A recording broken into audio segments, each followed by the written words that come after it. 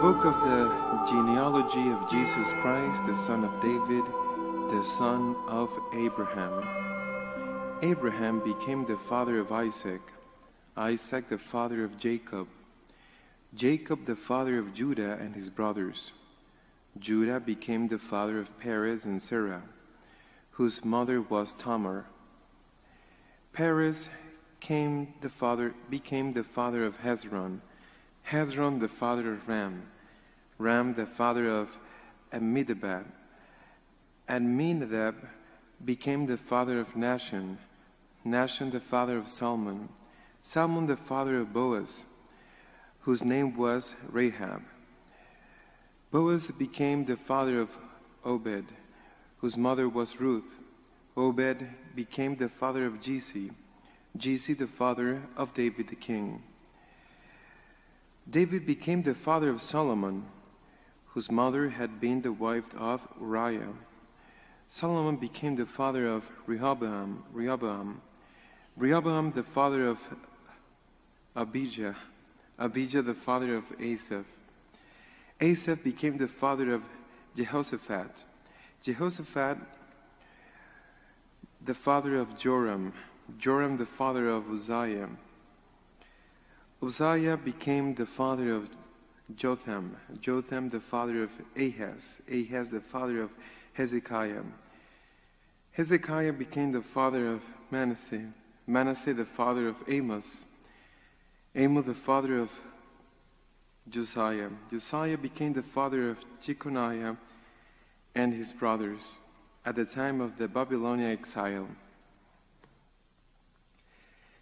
After the Babylonian exile, Jeconiah became the father of Shealtiel, Shealtiel the father of Zerubbabel, Zerubbabel the father of Abiud, Abiud became the father of Eliakim, Eliakim the father of Azor, Azor the father of Zadok, Zadok became the father of Achim, Achim the father of Eliud, Eliud the father of Eleazar, Eleazar became the father of Mathan, Mathan the father of Jacob, Jacob the father of Joseph, the husband of Mary. Of her was born Jesus, who is called the Christ. Thus, the total number of generations from Abraham to David is 14 generations. From David to the Babylonian exile, 14 generations. From the Babylonian exile to Christ, 14 generations. The Gospel of the Lord.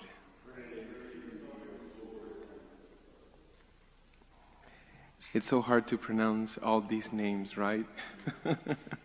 Even in Spanish it's hard to. But, well, it has a purpose. It has a purpose. And the purpose is that Jesus is inserted in the history of salvation, in the promises made by God to Abraham, David, and all these generations that are pointing out to the coming of the Messiah. This is the purpose of the genealogy of Jesus Christ. Christ is inserted in the history of salvation, in a concrete history, the history of the people of Israel, the people of the promise. So that's the main purpose of this genealogy. Now, we see that this history was fulfilled despite the sins of these people. Because when you see David, for example, he wanted Uriah to be killed because he fell in love with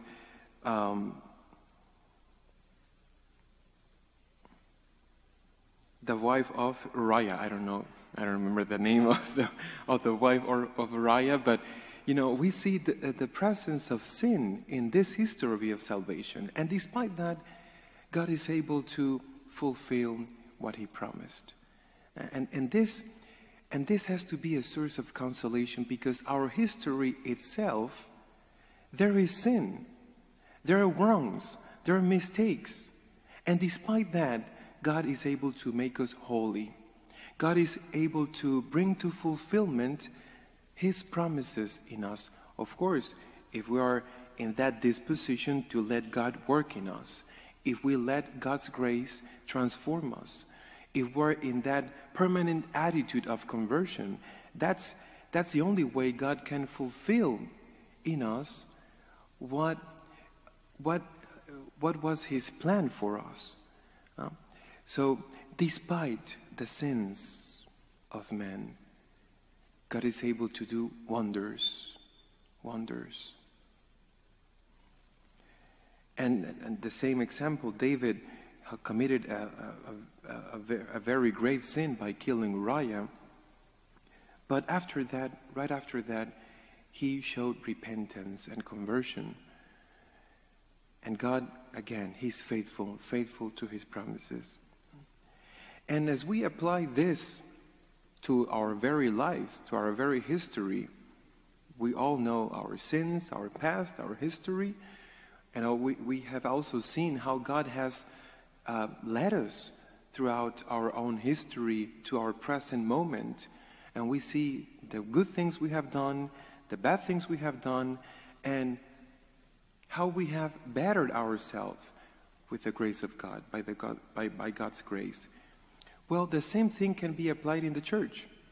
In the history of the church, in 2,000 years of history of the church, we see sin, we see men being unfaithful to God, to Christ. But at the same time, we see a lot of holy people, and there are millions of holy people in heaven. We cannot have them all in the liturgical calendar of the church. Otherwise, we would have to celebrate maybe 10,000 saints in a day. I don't know, just to give you an idea of how much holy people is in heaven. Of course, there is a lot of people in purgatory, and we don't know how much people there is in hell, but there is people in hell. We don't know who, but there is people in hell. Despite the church's sins, we can see how God is bringing to fulfillment His plan of salvation for humanity. How can we see that?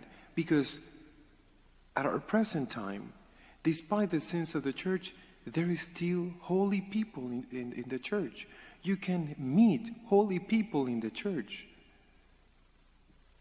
Because God's grace cannot be stopped by the sins of some members of the church. He's still at work within His church. And Jesus promised His church, I'll be with you until the end of time. I'll be with you. I will not abandon my flock. Despite the unfaithfulness of some of the members of my church, I'll be there for you. I will sanctify you. I will make you holy. I will bring you to heaven. Of course, if we're willing to embrace God's plan in us, right? Because He respects our freedom. He respects our freedom. So, during this Advent season, we know we have made some mistakes, right? And we're not totally prepared to celebrate Christ's birth. But despite that, we still have a week. Despite that, we can still embrace God's graces. Those graces He wants to bestow upon you, especially in these times, in your time, in your history. So out of joy, let us prepare for Christ's birth, and let Christ prepare us during this last week of Advent. Let us pray in silence.